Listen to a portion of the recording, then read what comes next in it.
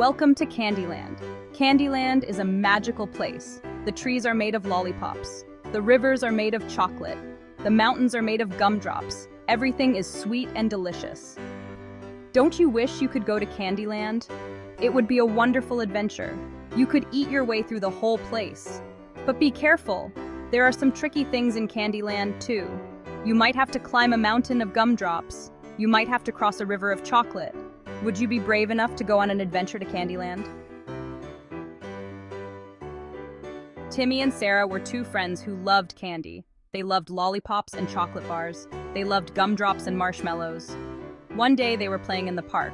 They were bored. I wish we could go on an adventure. Me too. I wish we could go to Candyland. Suddenly, a big purple bubble appeared in front of them. It was a magical bubble. It floated right in front of their faces. What's that? I don't know. Let's touch it.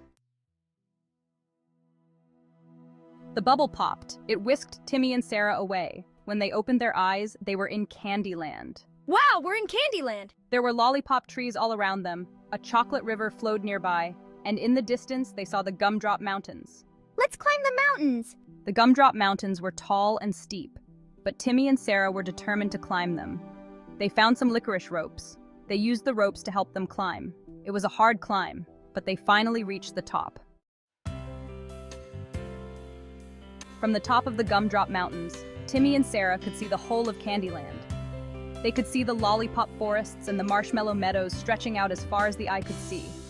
And they could see the chocolate river, a shimmering ribbon of sweetness, flowing down from the mountains, winding its way through the entire land. Let's go for a swim in the river! It looks so delicious and fun! They slid down the other side of the mountain on their marshmallow sleds, giggling all the way. They landed right next to the chocolate river. The river was flowing fast, with swirls of dark and milk chocolate. It was too dangerous to swim in, and the current was strong. What do we do now? We can't swim in this. Luckily, they found a marshmallow boat tied to a candy cane on the riverbank. They climbed into the boat, their hearts racing with excitement. They used their licorice ropes as oars, paddling carefully to avoid the strong currents. This is fun! We're floating on a river of chocolate, and it's like a dream come true! The chocolate river carried Timmy and Sarah for a long way. They marveled at the rich, flowing chocolate and the sweet aroma that filled the air. It was like a dream come true for any candy lover. Finally, after what seemed like an endless journey, they came to a marshmallow maze. The entrance was grand and inviting, with towering marshmallow walls that seemed to stretch endlessly into the sky. The walls of the maze were made of giant marshmallows.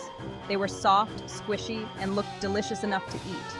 Timmy and Sarah couldn't resist touching them. We have to go through this maze. It's the only way to reach our destination. The candy castle is on the other side. We must find our way through to get there. They climbed out of the boat and entered the maze.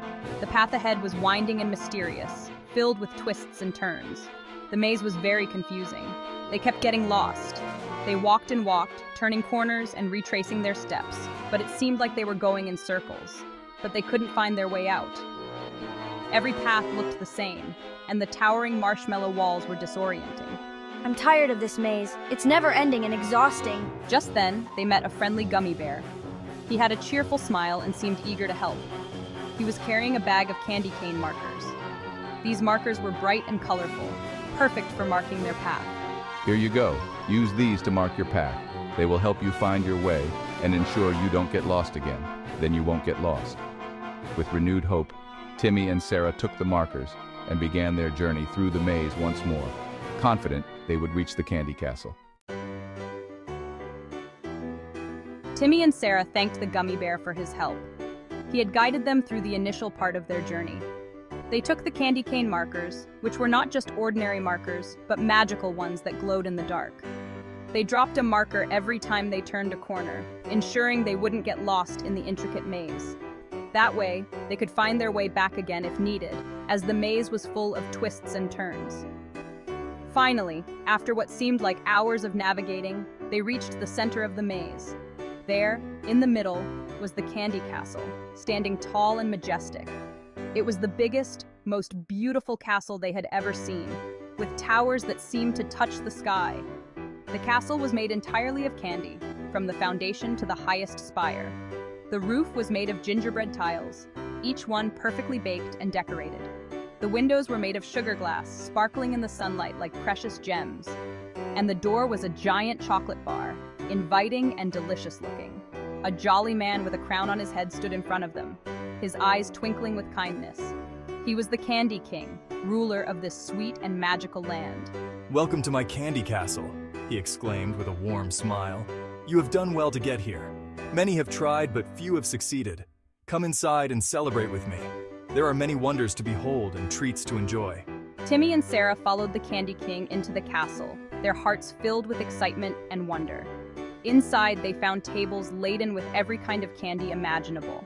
They ate all the candy they could possibly want. They had a wonderful time exploring the castle, meeting new friends, and enjoying the magical world of candy. The end.